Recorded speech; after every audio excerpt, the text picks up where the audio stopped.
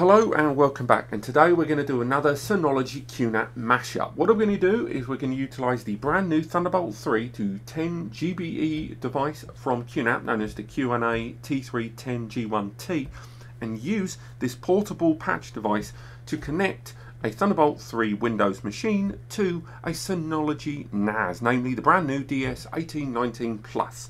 Other tests we've done in the past where we've tried to use devices from both of these brands together have generally ended in blocking or failure.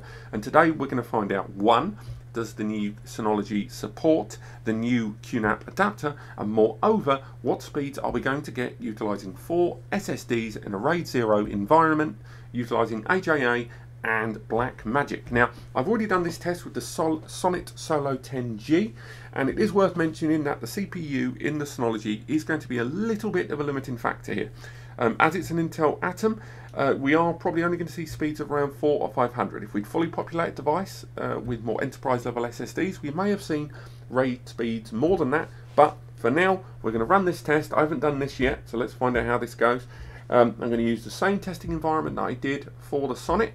So in the case of this, it is the QNAP adapter connecting this Thunderbolt 3 machine to this DS1819 Plus, utilising the official Synology 10GBE 10G base T card. It's the same test environment, so there's the RAID we created in the previous video. Go there. There's the SSDs, it's 4 SSD EVOs, 250 gig each in a RAID 0 environment. And we're going to run the test straight away. It's on the same network drive at T. And again, if you don't know how to map a network drive, I do recommend you check out the previous video using the Sonnet device or my other videos where I show you how to set up a mapped network drive from a NAS over 10 GBE connecting directly. So we're going to run the test on here. Straight away, this is using 1 GBE files, video files, and immediately we are getting those speeds, exactly the same speeds that the Sonnet was giving us. I'm going to leave that running for a little bit before we run into the AJA test and of course a file transfer test, but these are pretty much the speeds I was expecting from there. Again, of course, we wouldn't have got Thunderbolt 3 speeds. It would have been highly unlikely to get those speeds for obviously because we're running into a 10 GB adapter, and the clear fact that this is of course not like an i5 or an i7 or a Xeon based CPU, which will give you raised speeds overall. So again, we're going to wrap things up there on that test. And next, because I'm sure it's going to work anyway, but let's try the AJA test. Let AJA boot up. There's our target drive T again on the Synology. Let that run.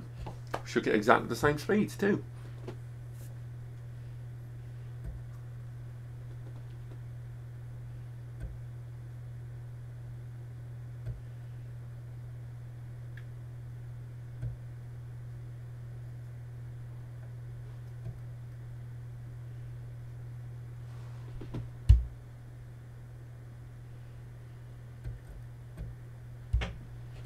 Not too shabby.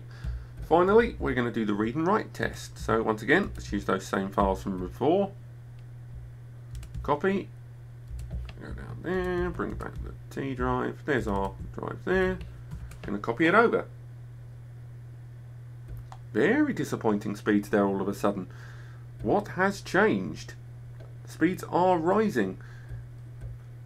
So again, slower boot up than before. That was quite strange when we did the previous test. And that's really the only difference so far between using these two devices. I will say at direct data transfer, there has been a slight dip compared with the Sonnet. Now, whether that's because the test environment is ever so slightly different, or the fact that the SSDs in this device have already been used to do this previously and they might have been spinning down, something that you shouldn't get from an SSD compared with a hard drive. But there's still no denying that these two devices do work together very well indeed. Now, I'll be running these same tests on a Synology, a QNAP NAS shortly, the TS453BE, to see what the speeds we're going to be getting from that. That uses a slightly more efficient and modern J3455. But otherwise, thank you so much for watching. I hope you've enjoyed this. It makes a nice change for a QNAP peripheral to work with a Synology NAS or vice versa.